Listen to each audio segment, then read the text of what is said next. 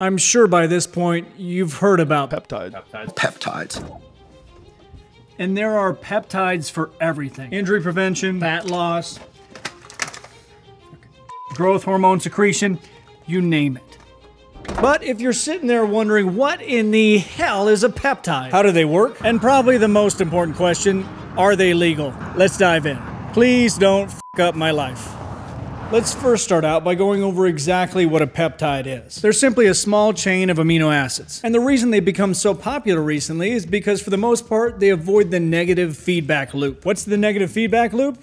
A good way to explain it is, let's say you get your blood work done and find out you're a good candidate for growth hormone therapy. I know it's rare, but just follow me. Let's say your mom was on Accutane when she conceived you, and you're one of those fish babies. If you were to take HGH, there's more potential side effects due to the fact it's an exogenous hormone. It's created outside the body, therefore skips over your body's natural feedback mechanisms, which prevent excessive hormone levels. That's why there's been so much negativity around GH therapies, because excessive growth hormone levels have been linked to certain types of cancer. The peptide version does not have this problem. They act as secretagogues, stimulating your body to produce more growth hormone. And again, they're just amino acids. So if they're not used for the direct purpose of stimulating, your body will use them someplace else. Amino acids, it's like BCAAs for adults. Now, peptides are by no means some new thing. And if you haven't heard of them by now, there's a reason for that. You have no friends. Because if this is 2023, and right around here is where Lex Luger saved America by slamming Yokozuna, and all the way back here is when the first peptide was discovered in 1921, insulin. And if you didn't know that, that's okay, because neither did I, because I don't have any friends either. It's just me and my thick wife. I only recently started paying attention to peptides since Derek exposed the Liver King and showed that list of things he was taking, to which my response was a little bit different than everybody else. Everybody else was shocked.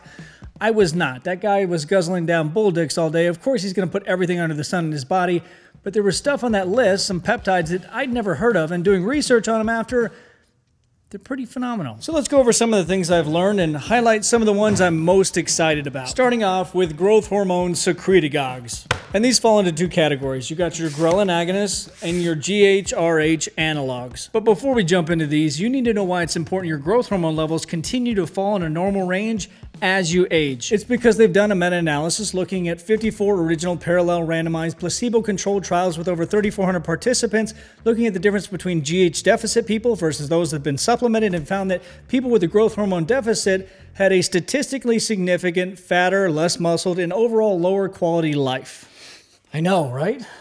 Sucks. So we have these two different categories of growth hormone stimulating peptides that work in very different ways. The question is, which one should you use? Or if you're working with a clinician, which one are you hoping they prescribe you? And if they're any good, the answer is both. It's because your body's natural production of growth hormone is caused by either ghrelin, which is mostly located in your stomach, making its way up to your ball sack-looking pituitary gland, where through a series of fortunate events, it synthesizes and secretes more growth hormone. That's a fucking G. Or your hypothalamus releases GHRH, which attaches to its receptor on the pituitary gland, synthesizing and releasing more growth hormone. Better. So, by introducing both the ghrelin agonist and GHRH, we're going to get obviously a more substantial release, but more important than that, a physiological release pattern that mimics our own. Can you believe this is what I was trying to draw? I should not have made it this far.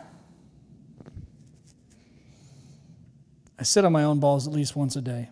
You also might have heard of this one, MK677. And this one is interesting because it too is a ghrelin agonist, but in a pill form. And I talked to a few doctors about this and asked, why would you recommend this one over the other ones?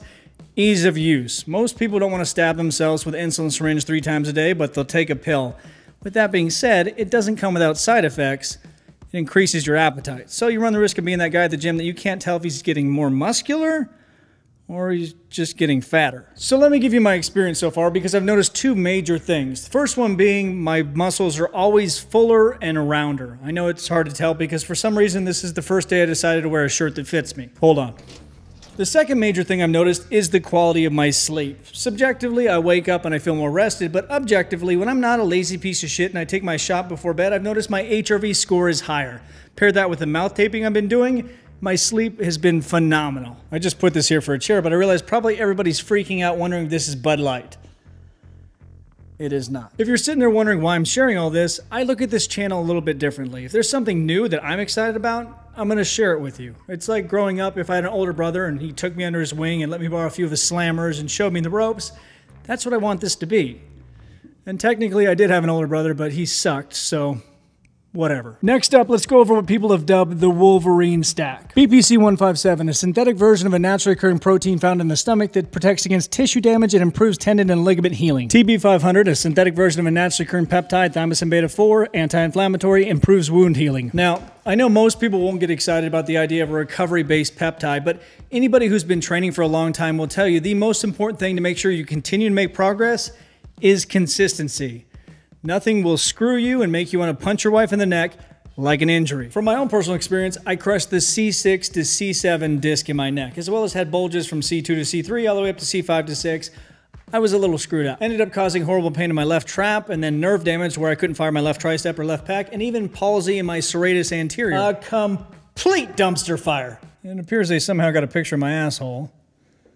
That's my mouth. Okay. The thing that saved me was those 2 peptides. I'd lost an inch on my left arm. I physically could not do a dip because my left side was dead, and I hated my life. I know it sounds crazy, but within 2 weeks, I saw a noticeable difference. I could actually start firing those muscles again, and today, it's fine. Life doesn't suck. So let's get into the laws surrounding peptides because it is as gray as it gets. Technically, you can Google and find your peptide site and buy as many as you want because they're labeled research chemicals, but you can't legally take them. Even ChatGPT had no idea why that was. It just falls under the FDA, but there is no actual law. It's a subcategory of research chemicals, but it isn't really actually stated firmly on their site. Who knows? What I'm saying is I can't exactly knock you if you buy them that way because I've done it.